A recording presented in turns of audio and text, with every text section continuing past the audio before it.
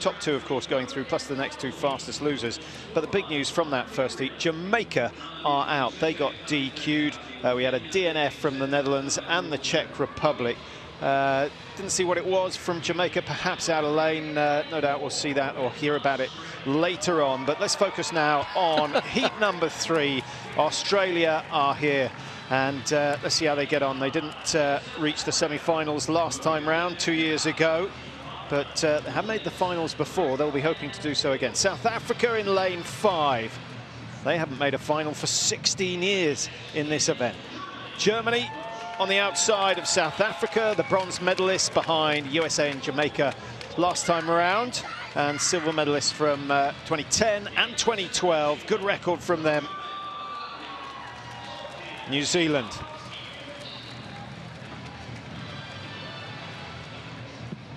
Don't often see them producing a relay team at this event, so nice to see the New Zealanders qualified. Italy in lane 8, Dosso, Bonicalza, Nyotta and Oki, and then the Irish outside there, Molly Scott taking leg number 1. Charlene Maudsley ready to take over for that back straight, and then Akpe Moses and Ciara Neville on the ankle leg for the Irish. They're in lane 9 on the outside. Are we going to see all 6 teams, getting through to the finishing tape?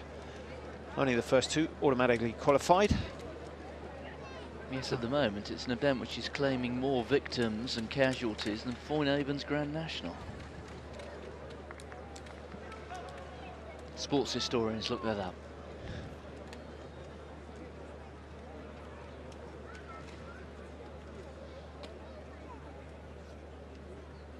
So Australia, lane 4 with Gabriella O'Grady.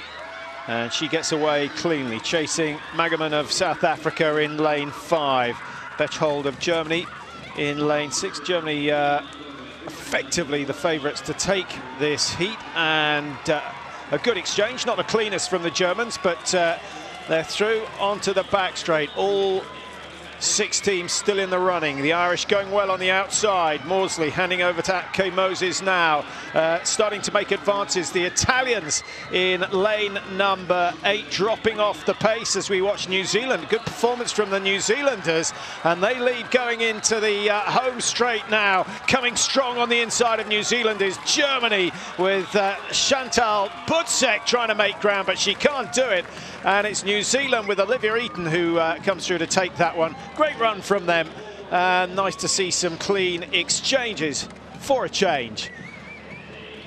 Well, having said that, I reckon the Italians may well have won that had they had a clean baton change at the end of leg 2. But New Zealand, who, let's be honest, we don't tend to associate them with producing outstanding sprint relay quartets, but it's purely and simply because there was baton speed. There were no terrible mistakes made in the baton exchanges. This is the first change. Now, what's the second one involving the Italians? Because I think the Italians were very close to leading at halfway here. Tremendous leg from Sofia Bonicalza here. And look at the baton change now. Alessia Nyotta, 2 from the left. She's gone up way too soon as Nyotta. And look how the incoming runner is desperately trying to give her the baton. She's screaming at her. The arm is out, but she almost has to stop. And look at the loss of momentum. I reckon that cost them 5 metres. But well done to New Zealand. Yeah, that's an excellent run from New Zealand. A PB from them. And unofficial time, 44.57, which is almost half a second inside their previous best. So they'll be delighted with that. So a New Zealand national record. 1 or 2 sports in which you really do expect New Zealand to excel and win at, but relay running, not really one of them, but well done. Must stand a real chance of picking up a medal. Getting the better of the Germans. France with 43.82 on that second heat, fastest of the day so far.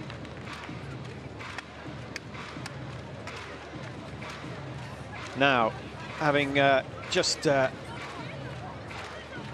talked about the successes of New Zealand, I think at the start of that final leg, drifting outside the lane, just hearing that they have been disqualified, suffering the same fate as the Jamaicans. Well, that will be a bitter disappointment to them.